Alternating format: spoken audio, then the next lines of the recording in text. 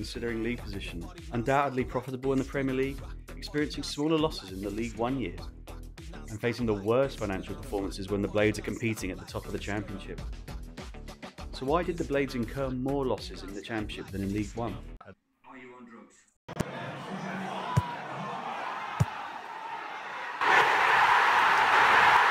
Welcome to Numbers Behind the Net. Every week we jump back on the football money trail, diving deep into a club's finances to uncover the state of play off the pitch. This week we're heading to Yorkshire to explore Sheffield United's financial journey over the past decade. Let's rewind to 2013. United, stationed in the third tier, spent 4 years in League One, marked by 2 remarkable semi-final cup runs.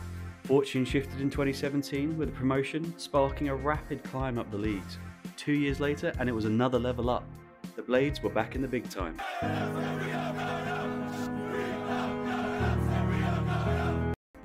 A fantastic first season in the Premier League, unravelled with second season syndrome, leading to United's relegation in 2021. This decade concludes with the Blades in the playoffs, losing out to eventual winners Nottingham Forest. Impressively, in that middle 5-year stretch, Sheffield United climbed 46 league places across 2 divisions. And in the dugout, Bramall Lane witnessed slightly less turnover in managers compared to others we've examined. Just 8 different men led the Blades. Wilson, Morgan, Weir, Clough, Adkins, Wilder, Jokanovic, Heckingbottom across 2 spells. So what unfolded off the pitch? Firstly, Sheffield United adjusted their accounting periods in 2020 and 2021, a response we've seen from other clubs coping with COVID's disruption. So overall, it will balance out in our analysis, so let's proceed to revenue. Sheffield United's case vividly illustrates the step changes in revenue as a team progresses through the divisions. Revenue nearly doubles, transitioning from League One to the Championship, followed by the even greater jumps as reward for top-flight football. The impact of COVID is evident, with the Blades experiencing a dip in their revenues during the second Premier League season. Parachute payments rear their heads once more, with the Blades securing £67 million in revenue the year after relegation, compared to just £22 million in their promotion year. Zooming in on those 2 years, broadcasting revenue amounted to £8 million in 2019. Fast forward to 2022, and it has surged to 51.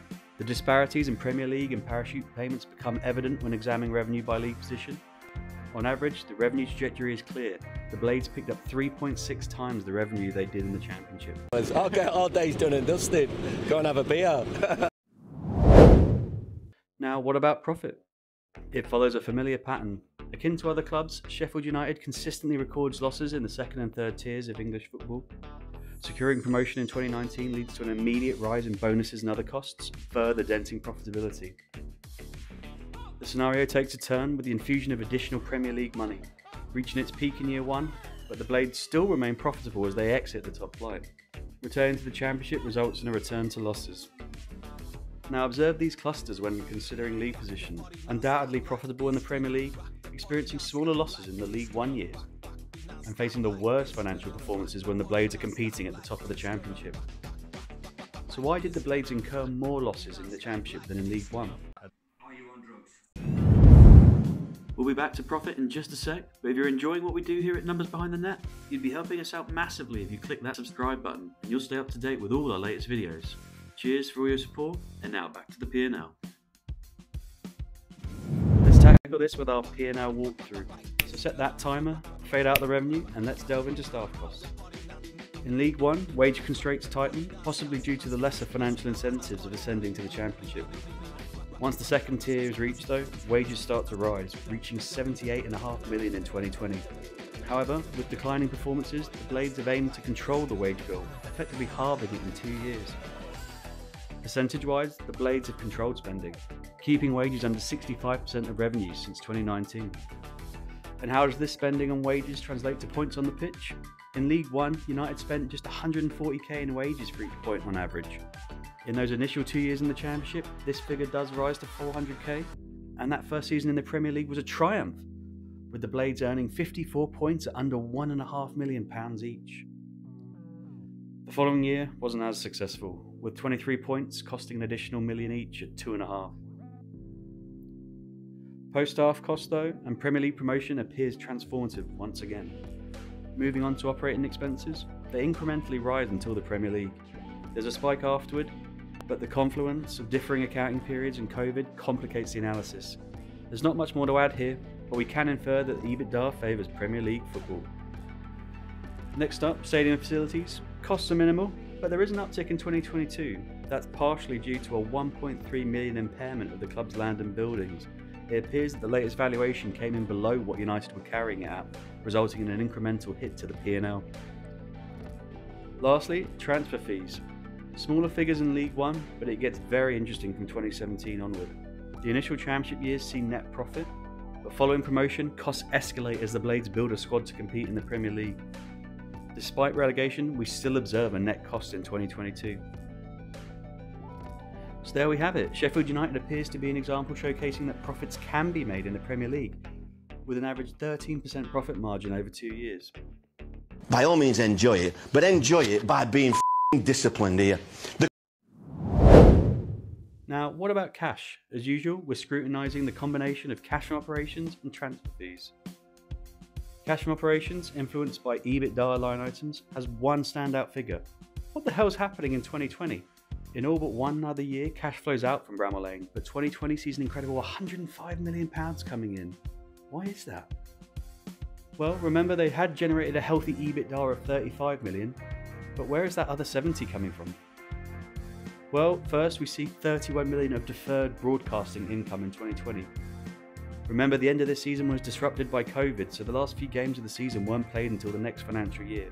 Sheffield United had got the cash from the Premier League for those last games, but had not yet earned the income. That would happen next year. On top of that, there are expenses that United had incurred, but had not yet paid. Perhaps renegotiating payment terms or agreeing deferrals to preserve cash in the pandemic. As an example, the amounts owed to the taxman jumped to 16.1 million in 2020. What we can see is most of these timing differences had resolved itself by the end of 2022. Across the last 3 years, Sheffield United earned £80 million in EBITDA. From a cash side, over that same period, they made 86 million. So it's broadly in line, just the timing's a bit out of whack. There'll always be some difference between profit earned and cash generated due to the timing of payment terms. Now, returning to transfers, it's the opposite. Smaller cash inflows in nearly all years leading up to the Prem and heavy outflows in the top flight as the Blades invest in the playing squad. Those 2 years tip the balance to a net 65.5 million spent on transfers in the decade. The average of those 2 years in the Prem was £42 million out the door. So where does that leave us? Well, there were a couple of crazy years in the Premier League, but the Blades have ended up spending just £8 million over the last 10 years.